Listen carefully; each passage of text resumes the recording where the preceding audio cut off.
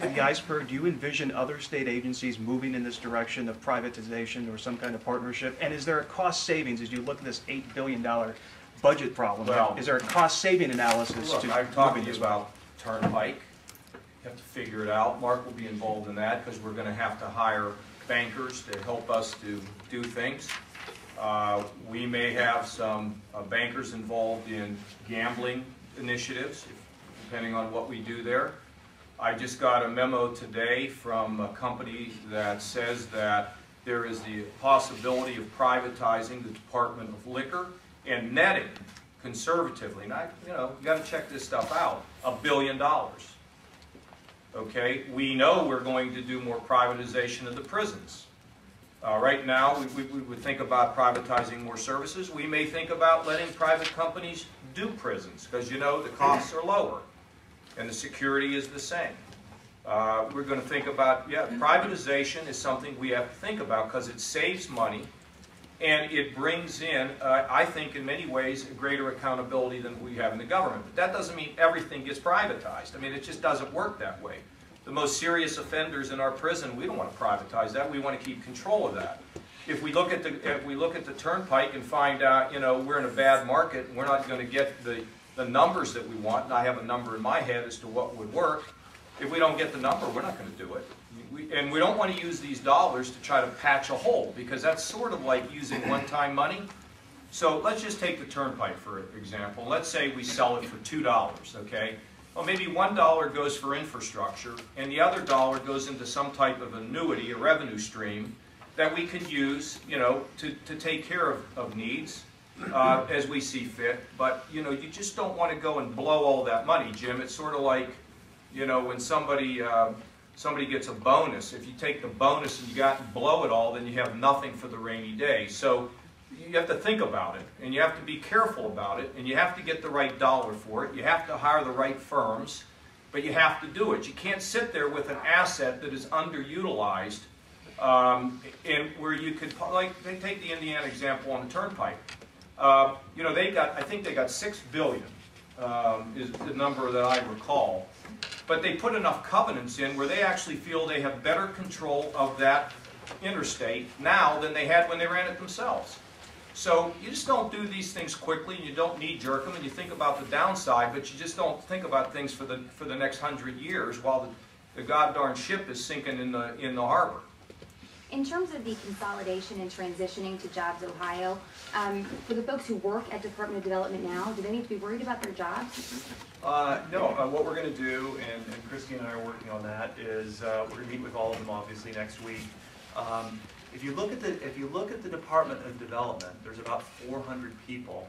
By the count that we've kind of done, again, I need to do a little bit more. It looks like about 60 of them are in the development function.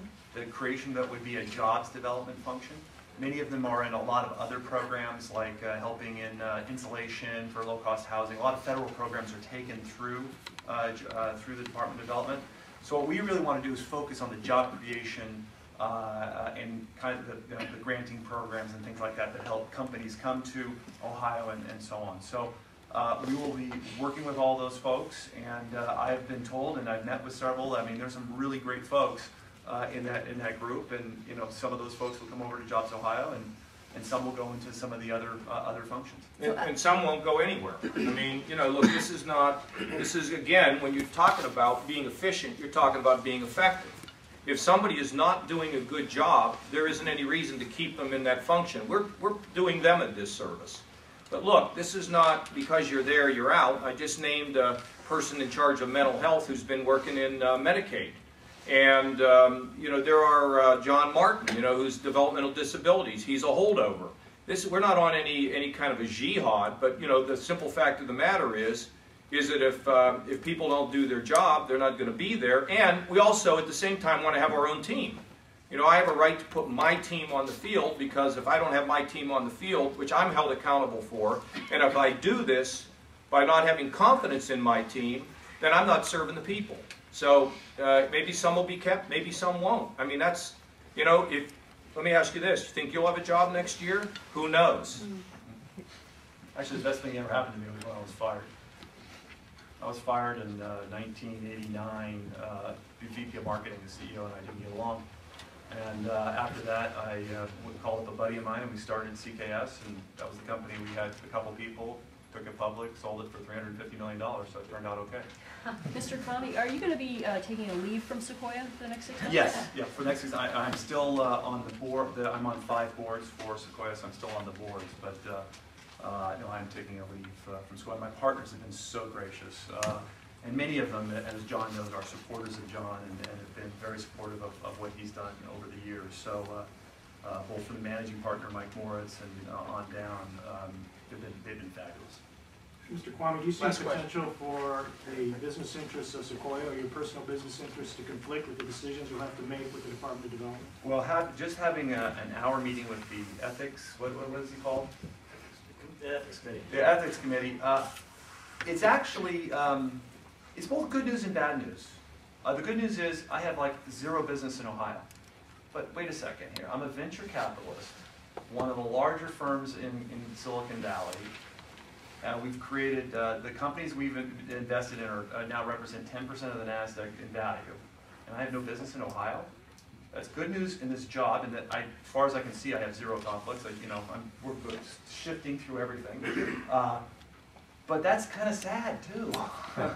So no, I see no conflicts, and I've been given the training on what to do. So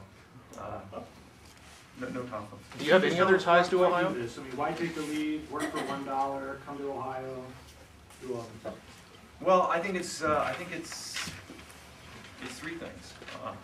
Now I'm not going to do a John Boehner on you. That was a tough question. I've always, one of my life goals is to help 1 million people. I did it 30 years ago, so I wrote it down. I said I want to help 1 million people. So that's one of my life goals. I don't know if I'll help 1,000, 2,500, or whatever. Second thing is, this guy's unbelievable. I trust him with my life. And third thing is, it's so cool to help people. What's the best thing on the planet? To be passionate about your job. Okay? I can't think of any nobler profession. Okay? And so working with the folks in Ohio and working with John and working with Chris and working all these is, let's bring passion back to it. And when you walk the streets, I think when he says it, when you walk down Palo Alto, and again, I can only tell you from my experience, because that's my experience. People are passionate about what they do. I'd like to see the same thing when I'm walking down the streets of Columbus or in Cincinnati.